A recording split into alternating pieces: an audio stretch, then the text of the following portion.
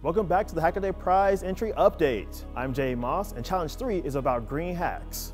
There are all kinds of creative ways we can cut down on waste and emissions. What's good for the planet is good for the hackers that live on it. Let's take a look at some of the most interesting projects being submitted in Challenge 3. The Filament Recycler. The Filament Recycler lets you turn plastic bottles of all colors into usable 3D printing filament, so you can make, more 3D prints. Our next project helps you get that green thumb you always wanted. The Plant Foliage Health Monitor uses Raspberry Pi with a near-infrared spectrometer to take the guesswork out of the plant's health. Because let's be honest, we all let our plants die. It's kind of a thing we have a problem with.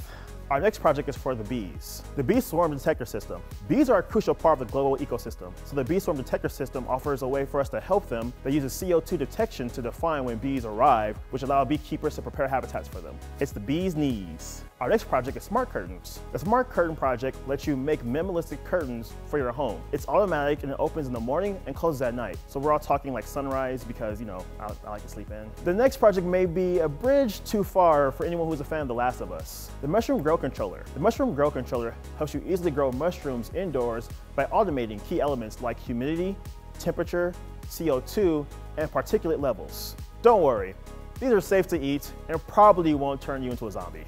Probably.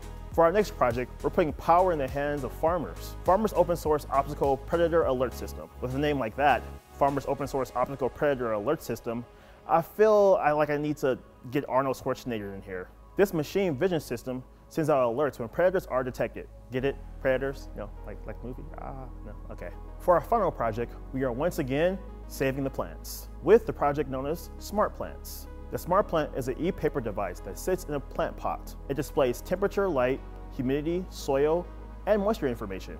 It also integrates with the Home Assistant logging system via ESP32. Guess it's time to build that greenhouse. Our next challenge is gearing up. Show us the tools, measuring equipment, and other designs that combine form and function to help to get new projects together. We can't wait to see what you guys come up with. Thanks again to DigiKey and Supply Frame for sponsoring this update.